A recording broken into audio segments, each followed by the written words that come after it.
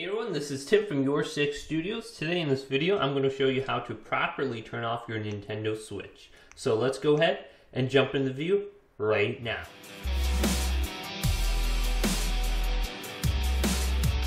So if you're on the home screen of the Nintendo Switch and you go over to the power button right here, it actually says sleep mode. So when I press this, it's going to put your Nintendo Switch into sleep mode.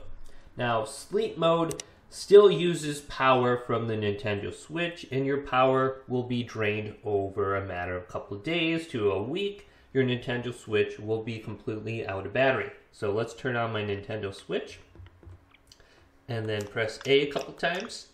So that puts it into sleep mode. If I turn over my Nintendo Switch, at the top of the Nintendo Switch is a power button located on the left hand side. If I press this once, it will put it back into sleep mode. So let's wake it up again. Press A. What I will want to do is hold down this power button for about 10 seconds and this screen will pop up where it says power options. Let's scroll down to that. Press A on it. Then I'm going to have more options on here where I will be able to turn it off. So let's go to turn off now. And this is how you properly turn off your Nintendo Switch to conserve battery life.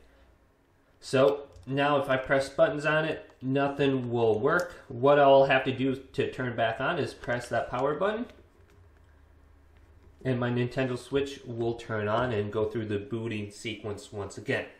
So if this video did indeed help you out, go ahead and leave it a thumbs up and subscribe to my channel down below for more Nintendo Switch tech help videos coming up next on YourSixStudios.